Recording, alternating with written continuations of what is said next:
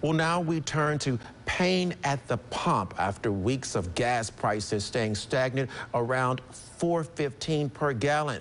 Prices have shot up over the past few days, soaring past record highs. Now, AAA says a gallon of gas in Jackson cost about $4.43 today. Now that's up 24 cents in 4 days. Experts say it's all a part of something called price cycling, where prices stay the same for weeks and then spike all at once. Drivers in Jackson say things are getting unbearable. About $80 a week to fill up, but hey, pros and cons, it comes with it. I know we got this little war whatever going on and he helping out, so I kind of figured gas was going to get higher. Now, what I didn't expect was what I saw the other day on social media, talking about gas prices may rise to about $6 by August.